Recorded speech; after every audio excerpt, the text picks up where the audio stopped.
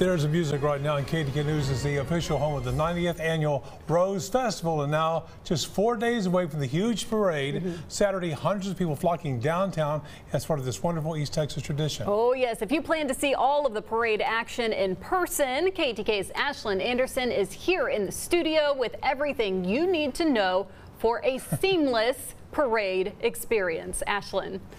KC Neal, roads will start closing down starting early Saturday morning in Tyler, all to create the perfect setting so you and your loved ones can line up on the streets and watch the parade.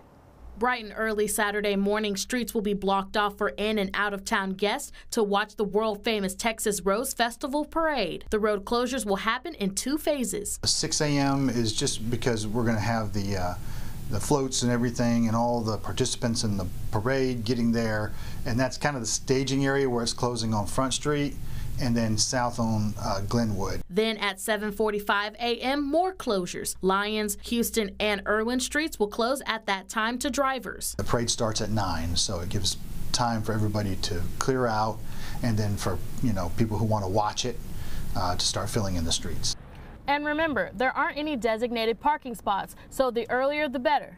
Hey, I was gonna park there. We're gonna reserve the Mike Carter Field for handicap parking. You can probably park at Rose Stadium, but that fills up very fast. Tyler PD says safety is always the #1 priority when there are detours and blocked off roads. When people tend to rush, then things happen, and we want people to get there in plenty of time to get the good seats. And the best spot to watch the parade is right here across from the convention center. You'll be able to see all the floats go by sitting in the bleacher section. Because even if it is cold, the sun still shines.